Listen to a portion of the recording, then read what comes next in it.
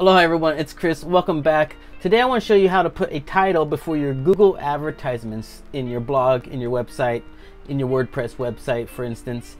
And this will signify to your readers that the image that they see there is an advertisement. It's not an image that maybe coincides with your post or something. You know, it could be confusing sometimes because your reader has the same interest in what your blog is about. And so sometimes the images that they see, which are the Google ads, could look like they belong in your ad, in your blog post, and they click on it and they're going to be moved away from your site. So this is a great little way, common courtesy, to let your readers know that they will be coming across and they will be clicking on an advertisement that's going to take them away from your website. So if you go here to my blog, on my website, you will see before my Google ads here, I have a title that says advertisement. You can see my in-content ads also have the title advertisement. Now I haven't gone and done it for my footers and my headers yet, but I will be doing that. So the way this is done is if we go and we right click it and inspect it,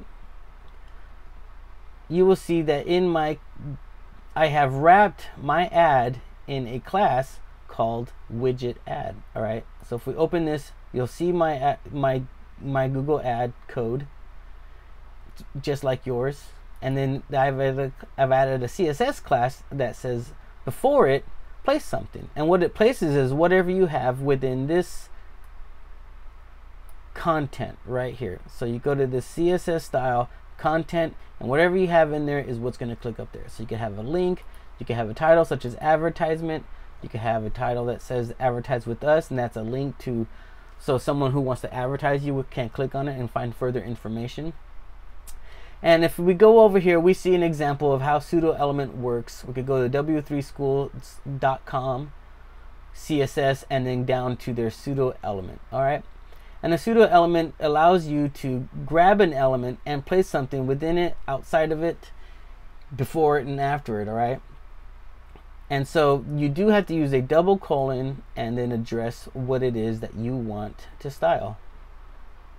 In this quick example, you'll see they have a paragraph, the double colon, first line. And what this does is takes the first line of the paragraph. This code will basically take the first line of every paragraph the way it's written and change its color and its font variant. You can, however, have it just be the first paragraph and first line.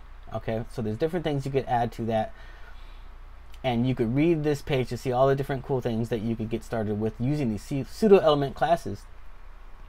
So let's get down to the one that we need, and what we need is the before pseudo element. All right, and you can see it's a double colon before. Whatever you place into this content style will be what comes out. So this, for instance, is going to spit out a GIF. You could do text, you could do images, you could do GIFs, and basically all kinds of things that you need to place before another element. Okay, it won't place it within it, it places it before it. All right, you could also use this one, which is after, and do the exact opposite thing and place it after the element. Okay, so this is not going to place it with the H1, it will place it after the H1. All right, so let's get the title advertisement in there. And if you go to my widgets page on my WordPress site, you'll see that I have my script code just like yours would be. Okay, and what we want to do is put it in a wrapper. So we're going to create a div, we're going to give it a class of widget ad. Okay, so we have a div and we've given it a class of widget ad. Okay, and then we close our div to close our wrapper. So now our code is within a wrapper. Okay, don't forget to save it. And you can name this class whatever you want. I'm going to name this class widget ad because, as you can see, that's already what I have done. You can see that's already what my class has been called, so I'm just going to go ahead and call that. And now let's go over to my CSS page, and you'll see that I have called my class widget ad : before, and then I have my content style here that is going to place in there whatever I need to have placed in there. Okay, we could change this. Advertise with us. Okay.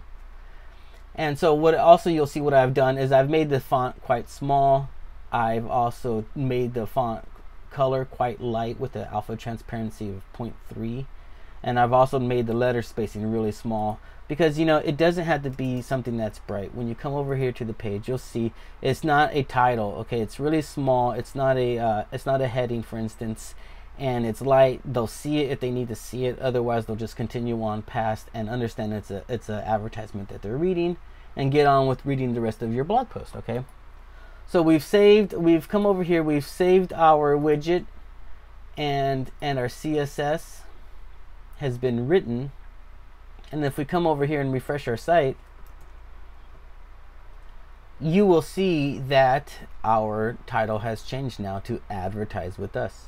And it's nice and light, it's small, the letter spacing is tight, so it's there and it doesn't take up a lot of room, okay?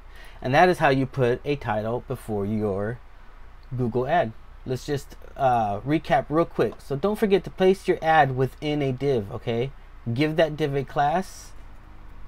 Go to your CSS and write your content for it. Write content, and whatever you want within this needs to go within these marks, and then add whatever styles you need to add to it to make it look beautiful as well. And that's how you put a title before your Google advertisements. Let your readers know that they're going to be clicking away from their site is just a courteous thing to do.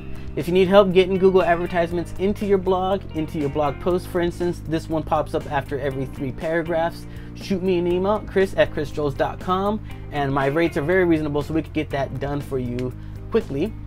If you like the video, like it, subscribe for more. I thank you so much for watching, and I'll catch you on the next one. Aloha.